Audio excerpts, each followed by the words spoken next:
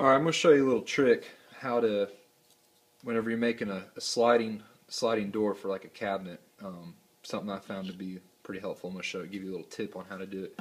As you can see right here, this is the normal cut of a blade. It's just not quite big enough, and this is a piece that would normally fit in there. It won't fit in there right now.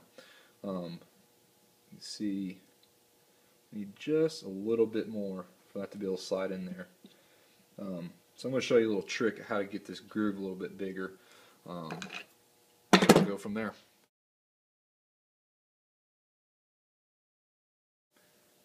So I took the saw blade off of the table saw, put it in a vice grip, and then we're going to actually bend the teeth a little bit with just a pair of clamps. So I'll go ahead and show you how to do that real quick. Alright, so we have it all clamped up. The trick here is every other tooth you want to bend one that way, then one this way. I've already bent this one a little bit, so we'll go ahead and go to this one. We want to bend it that way a little bit. Just grab a hold of it. It doesn't take a whole lot.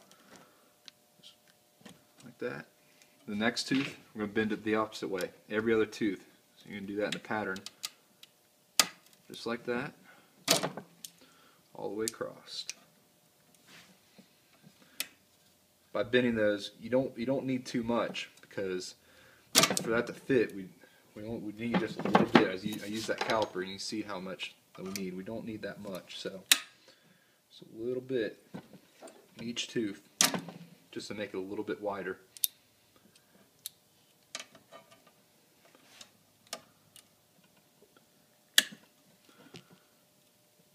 So I'm going to go ahead and go through, and I'm going to do this on every tooth, and then we'll come back. Alright, after you've bent your teeth back, I'd set it down, make sure that there's no tooth that's sticking up more than the other, because you want it to be pretty balanced.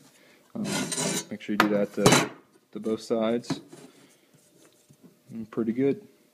That little bit extra should give us just the right enough amount to where that board should slide in there. So we'll see how it works. Alright, so I just made the cut with the teeth a little bit wider, and now look, perfect. Slides in there really good. Just for demonstration purposes, I took that really deep. Whenever you make this, you really only need to make it about 1/4 inch deep to hold your sliding door. So, but as you can tell, works out much better. Gets a little bit wider without having to stress about it. So, thank you.